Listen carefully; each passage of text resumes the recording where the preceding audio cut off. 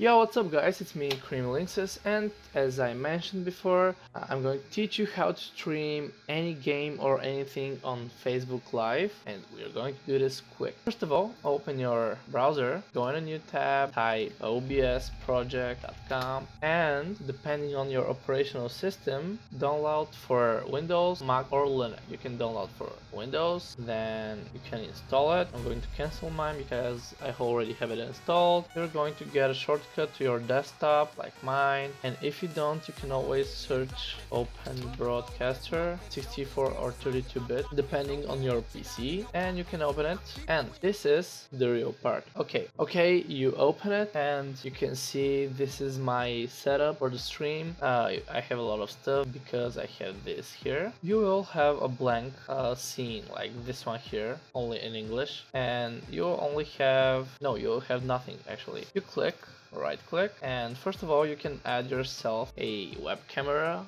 which is video capture, and I named it webcam. And then for the game itself or the monitor, you can stream the whole monitor or game, and I prefer for you to stream monitor because most of the games you cannot really detect them with game capture, or you have to make them on borderless windowed mode, and not all games have this mode. You click on monitor, and there you have it. You can just edit your camera wherever you want it to be, otherwise your monitor will be recorded. And the most important thing is to keep your web camera on top so people can see your camera. Then we go on settings, and the first thing we need to do is go on encoding. Make our bitrate higher than 2500 because Facebook does not accept lower than 2500. I usually stream 3000 or 4000 depending on what I play, medium 3500, and then you go to broadcast settings, apply this, and you will have this. You click on live stream, then custom, and you will have these two, which you probably have no idea what they are or what they do. And this is the Facebook part. You open your browser, go to your Facebook, what the hell, then go to your web page, and this is my web page, noices, and then you go on videos and video library, and then you will have this live. I'm going to